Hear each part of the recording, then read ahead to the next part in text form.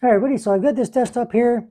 My daughter's been using it, but it's time for upgrading because it's got the 2600 in it, which runs pretty good, but it's just not quite good enough to handle some of the newer games that she is streaming on Twitch. So we're going to get it open. We're going to replace the CPU with a 5600X. We're going to install it, put it in. Now I'm not doing the install because I've already done the install on 5600X. You can go back and check it out if you want. I'll put it in the end of the video. But we're just going to take it out, we're going to clean it, and we're going to put it in. I'll show you bits and pieces of all the whole process is, and you can just watch as I go along. So let's get the case off here first, the side case, side panel. I get it right sooner or later.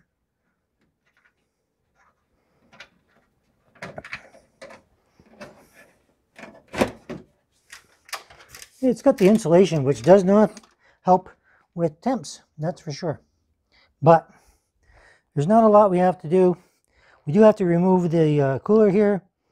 I've already replaced the memory, but I'll show you that as I go ahead. We're going to put it down, and I'll zoom in so you can see everything a little bit better. Okay, so the first few things I'm going to do is I'm going to disconnect the graphics card and pull it out. There's a little tab on the bottom here. Push that down and this should come out pretty easy. And if it would need it, I would clean it, but this one looks pretty clean, so there's no need for that. I've already kind of dusted this a little bit. This is our memory I put it in slots 2 and 4. Brand new memory from TForce. Should work pretty well. We're going to take the fan off. We need our long screws go down here to unscrew on the inside. We'll take this off, and then we'll replace the CPU, and hopefully everything works. Now, something to keep in mind, before you go ahead and do with this process, you need to update your BIOS potentially, okay? Going from a 2000 series to a 5000 series, especially on a B450 motherboard, you will need a BIOS update. So I'm going to show you that in another video so that you know how to do it.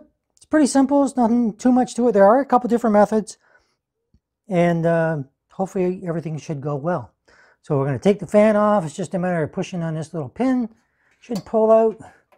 Same thing on the other side. It's kind of hard to get at it because the case is not easy to work with sometimes.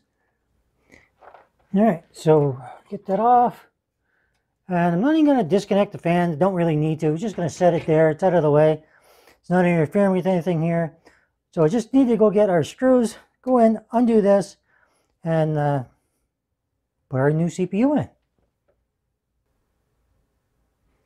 Okay, so we've got our screw in here. There's 2 of them you have to undo. That's probably good there, but it's hard to tell because this is not magnetic, so that might be an issue. Yeah, oh, actually, I think it is magnetic. Yeah. It's coming out on the bottom. Yeah, okay, see it right down here. There we go. There's one, and we have one more on this side. So we're just going to get that in, get that. There we go. And I've never taken one of these off. Oh, I just felt that pop. So now, here's the tricky part. I do believe I have to, okay, so I have to undo this screw here as well.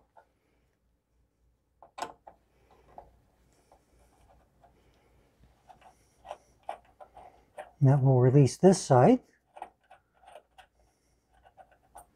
And so that one I believe was here, that one's loose.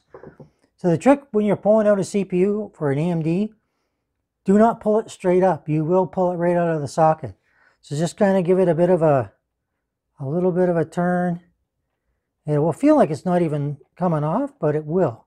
You just have to be patient. Make sure this is completely off. I think it is. Okay, that's off. There we go. Now you can see it. And we'll have to put this back on in a minute, but we will have to reapply thermal paste. And we're going to cool this, clean this off as well before we put it back in. So when you clean it off, you're going to need, I usually use 90 or stronger isopropyl alcohol. So we're going to clean this all off, take this one out, and then put the other one back in there. So, okay, so we're just finishing cleaning off everything as much as we can. And we will obviously probably reuse this, maybe in a later build or for something else, maybe a budget build. It's always something you can reuse. If nothing else, you can use it to update other motherboards with that don't have the 5000 series ready. You pop that in there and update it from there. So anyway, I'm just going to take this out. Oh, I take that all the way up. If it doesn't take it all the way up, it doesn't release, by the way. So there's still a little bit of thermal paste on here, so I'm going to go ahead and continue to clean it. So if you've got the package that you had an AMD socket in before, you can always put it right back in there. That'll keep it safe. And somewhere down the road, maybe I want to use for testing or something like that, or whatever. Who knows what I'll use it for. But at least I've got it. It's kept safe in the package. Now we're going to get our Ryzen 5 5600X out, and we're going to put it back in. Being very careful, of course, not to do anything silly like drop it. And it can happen. So, triangles on this side, triangles down here. Line it up. Okay, just line it up. You'll when you got it, okay, you'll feel it go down when it's in. Once that's in, push your lever back down. It goes down underneath this little tab. That's it. So now we're going to apply our thermal paste, put our CPU cooler back on, and that'll probably be the end of it. Hopefully everything goes well and we don't have any issues. And that's it. Just a short, sweet little video. And the BIOS update, how to update your Gigabyte BIOS. There's lots of them out there, but I will have one coming soon. So if you do need to check that out, I will have it for you coming very, very soon. Okay, so I prefer to use Noctua's NTH1 thermal paste, so hopefully I've got enough left to do this. I'm just going to put just a little, oh, I don't have a lot left. That might be too much. All right. I think that's good though. I think that's good. I might have to take some off. Okay, so I did take a little bit of that off, and I just sat this down. Okay, it goes into the holes on the side here. Like I say, I've done the installation. I'll link it at the end so you can see the full installation. This screw tightens down, but there's one on the inside here that you have to tighten down too. So I'm going to have a quick look inside that. We're going to tighten it, tighten this one, and then we'll put our fan back on. And then it's time to turn it on and hope everything works. So it's in there good now. We'll put our fan back on. Now, the one thing I will note, this memory is a little bit taller than some other memory. So you have to make sure that these clips are going to go on without any problem. So let's get them out and hope that they will clear all right. Yeah, it seems like it's going to be all right. Let's see if I got that on right. Let's check. Okay. Hang on. Yeah, no, that's right. Okay. We'll start with, see that little divot? It just kind of nicely fits in there. Okay, so I'm going to pull this one back, get it in, and I'm going to go around the other side to put that one in. You won't be able to see that, just what I got to do. Okay, so I just put the spring back on this side. It's kind of hard, I have to move around, so that's why I couldn't really show that to you. But these little divots, the fan fits in there. It is nicely separated from the memory, so you can still put in 2 more sticks if you chose to. Lots of room in the front here. But we're done, basically. That's all there is to it. It's in there really, really solid. So if I've done the BIOS update correctly, I should be able to put everything back together now, fire it up, and hopefully everything will work. If it doesn't, well, I'll show you what happens. So let's go on to putting everything together. I'm just going to kind of quickly go through that, and I will bring you to the startup phase. Okay, so it's time to check and see if anything goes wrong. Hopefully nothing goes wrong. I'm going to make sure the power's on, of course. That always helps. So power on.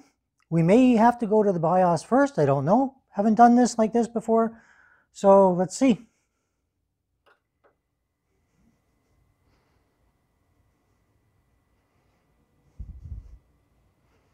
Now with a new CPU, it might take a couple of seconds to come up. I don't really know. You're learning as I learn, as I like to say.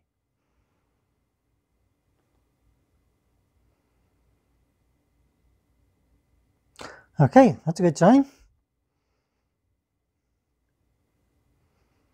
And now we'll see if it comes right up. It's booting into Windows. That's all I needed to see. Perfect. Okay, so everything went in. I updated the Gigabyte BIOS first before I went from the 2600 to the 5600X. Took one out, put the other one in, put the CPU cooler back on, and everything is good to go. So that's it. So I hope you liked it. Hope it informed somebody of something. I always like to think somebody got something out of the video. If I can talk right. And so if you like it, hit that like. If you don't, you know what to do. Hit that bell for future videos as they come up for notifications. And if you're new here, think about subscribing. And once again, thanks for watching.